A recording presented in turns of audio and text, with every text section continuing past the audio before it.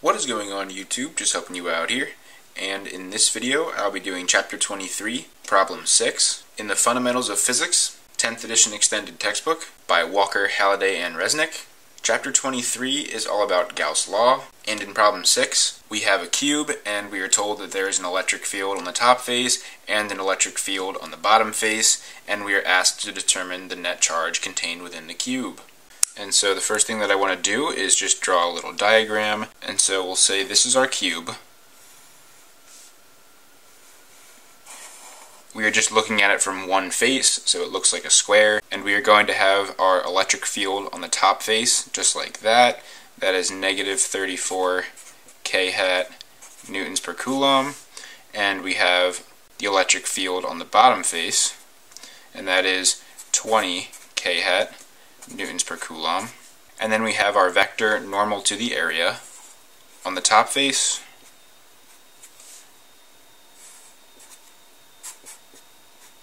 and the bottom face. And that is the setup for this problem.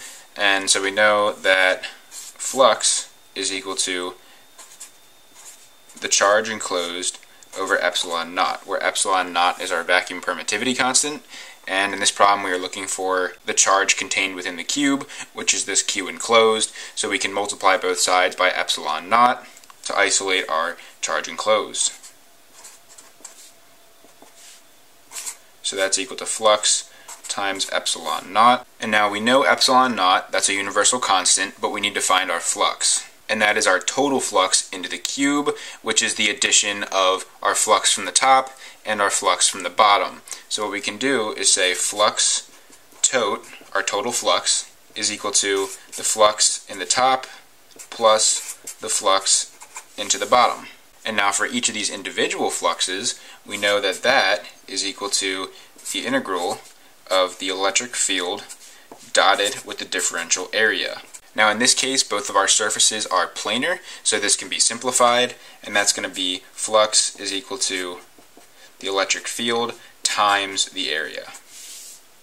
And again, our surfaces are the face of a cube, and we know that the face of a cube is a square, and the area of a square is equal to the side length squared. And so now we have the equations we need to calculate each of these individual fluxes. So I'm going to start with the flux on the top.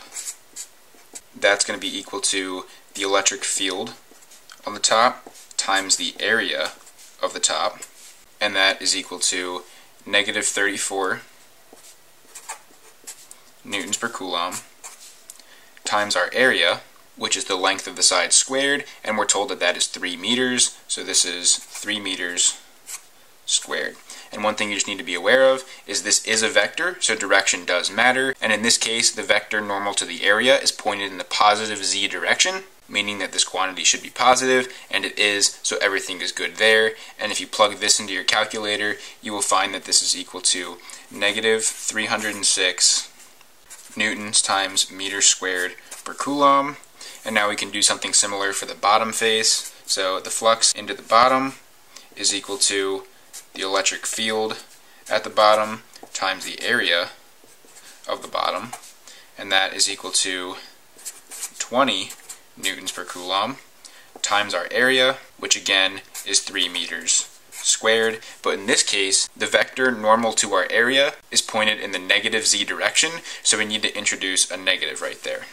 And if you plug that into your calculator, you will find that this is equal to negative 180 newtons times meters squared per coulomb. And so now we have both the values we need to find our total flux.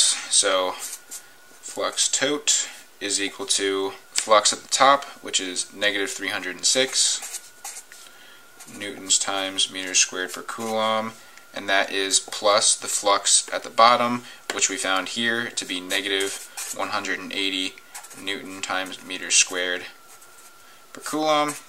And if you plug that into your calculator, you will find that this is equal to negative 486 newtons times meters squared per coulomb. And now we have our total flux that we can plug into this equation right here. So now we can find our net charge contained within the cube. So Q enclosed is equal to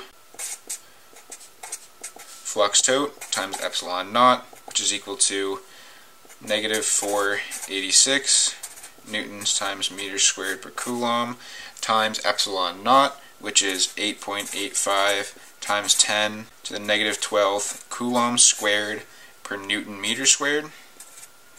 And if you plug that into your calculator, you'll find that the charge enclosed is equal to negative 4.3 times 10 to the negative 9th coulombs.